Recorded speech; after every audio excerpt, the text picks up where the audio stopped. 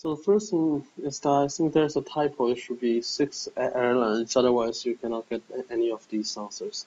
Um, so the way to find a Cournot equilibrium, there are two ways. The first one is like the MR equal to MC way. So that one we usually call the best response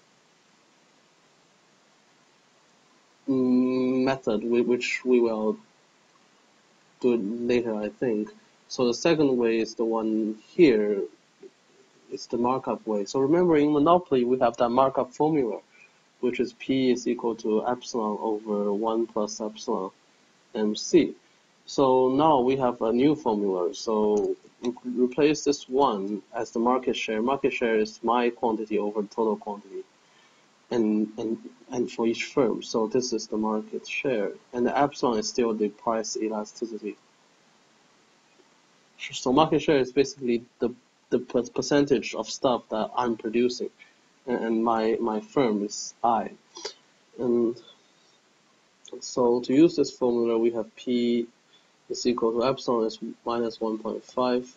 This is 1 over 6 because there are 6 firms, so each one shared this much MC. So if we multiply top and bottom by 6, we get minus 9 over 1 minus 9, which is 9 over 8, which is this choice B.